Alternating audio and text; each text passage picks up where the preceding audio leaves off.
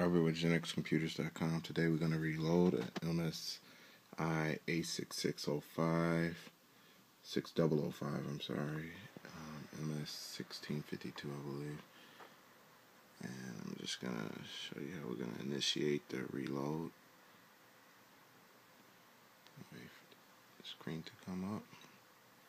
And I'm just going to begin by tapping F8.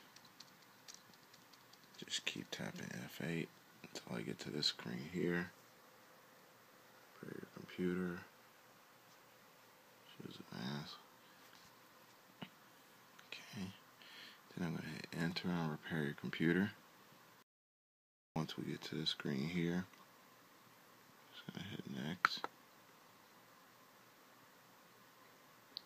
Then from here, we're going to select my account or your account. If you got a password, enter the password. This one does not have a password on here, so I'm going to hit OK.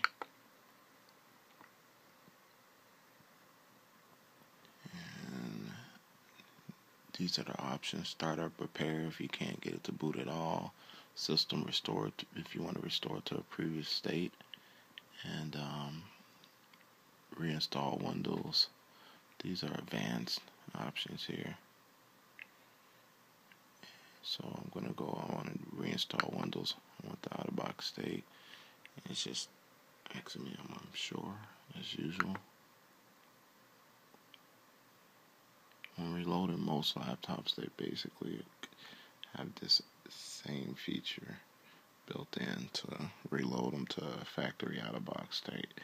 Just recommend pulling the drive out, and if you can't access the files and back them up, just hook them into some sort of external drive, back up your files, and begin this process. Unless you have actual Windows 7 retail disk where you can just do a clean load.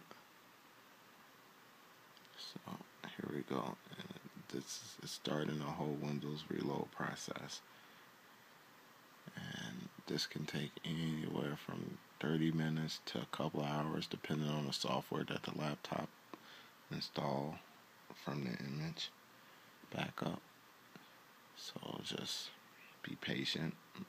If it asks you some questions, they shouldn't be technical at all by any state.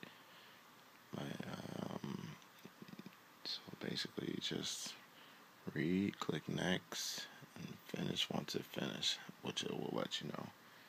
And again, this is an MSI A6005 laptop, MS1652, I believe.